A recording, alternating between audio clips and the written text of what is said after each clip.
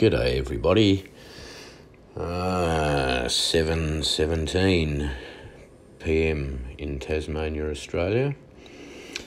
I just want to come on briefly. Now I have seen this picture on the internet somewhere else, so I'm sure there are other channels that are utilising this information. Me personally, I do remember seeing it a little while ago, but I kind of glanced over it. Several people have mentioned things to me in relation to January the 11th recently, as I mentioned. Rebecca King was one. We have a subscriber on my channel. He has a YouTube channel himself called Garrett the News Guy. His name is Garrett. I presume it's possibly German, and you'd pronounce it Golf, Golhof. So Garrett the News Guy. He shared these pictures with me. Now, I find this mathematically impossible, yet I'm looking at it. If you look at the division of blood moons, from what I can gather,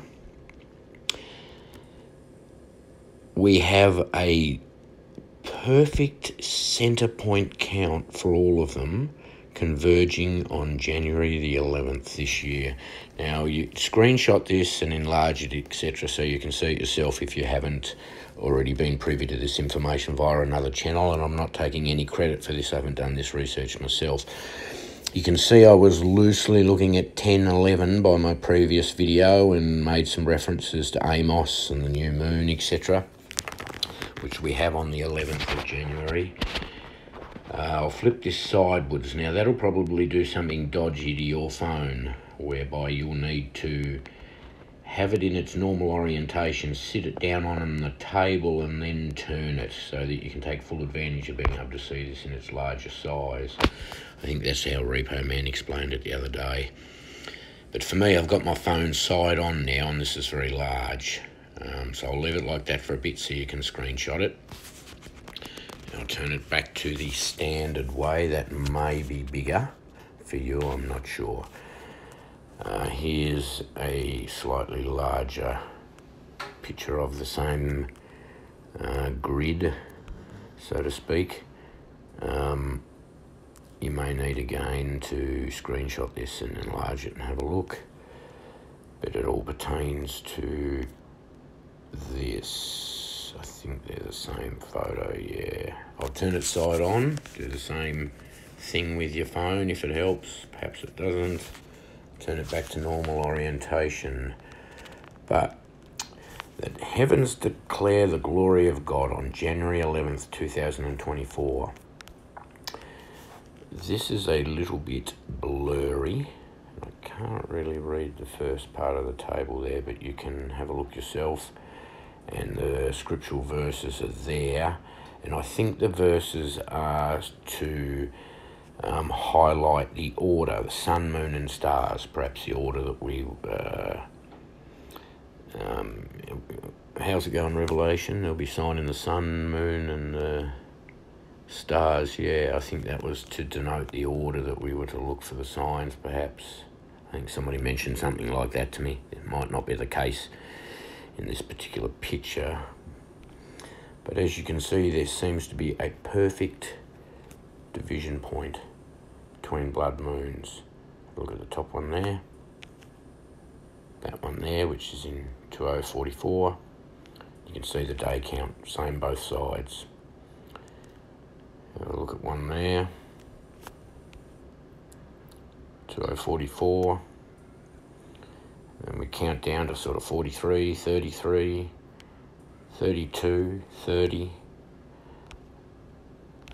We go down to 30 in the other one if you have a look. Oops, sorry. So it's around the other way. Actually, this is a completely different depiction by the look of it. Yes, it is a lot less days. The other one seems to go out further.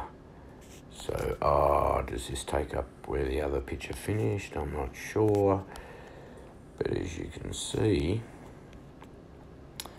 the centre point for these moons or eclipses. I probably said blood moons before. That's probably incorrect, but I would say they are eclipses. I haven't researched this at all, so be they solar or lunar, I'm not sure. But the chart does clearly show that there seems to be a very specific centre point, which is January the 11th, 2024, which is in not very many days' time. And it's all based on blood moons or eclipses, whatever, that occurred,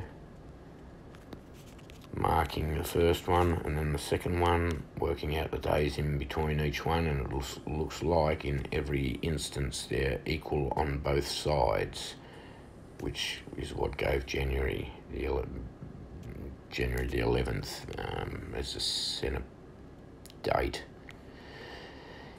Is that significant for a rapture? I have no idea. I don't know, but it seems very unusual, given that we've got a new moon. I probably said full moon in other videos. I seem to accidentally mix those up, but we've got a new moon on Jan 11th. We've got all this convergence around this date. Have other watchmen watching these sort of December,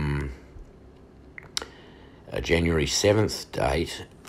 And the interesting point that Garrett made here was that the January the 7th date, if you take into account the 3.5 days or 84 hours that Jesus was in the tomb, that would bring you to the 11th. Would it not? 7, 8, 9, 10, it would. That would bring you to the 11th of January also, so there's an overlay there. I'm wondering if there are any other overlays from the 7th of January if we went 7 days and 10 days. We're both all familiar with those time frames. Maybe we could find some more convergence, but this chart to me seems mathematically impossible. How could that be so perfect? The same number of days on each side of January the 11th, 2024. The probability of that seems... I don't think you could compute it. Seriously. This is very, very encouraging and interesting, and somebody else's work, not mine. So feel free to like, share and comment, but I'm pretty excited about this one. It sure did make the hair stand up on the back of my neck when I watched it. Anyway, guys, God bless. Keep looking up, and we'll talk again soon.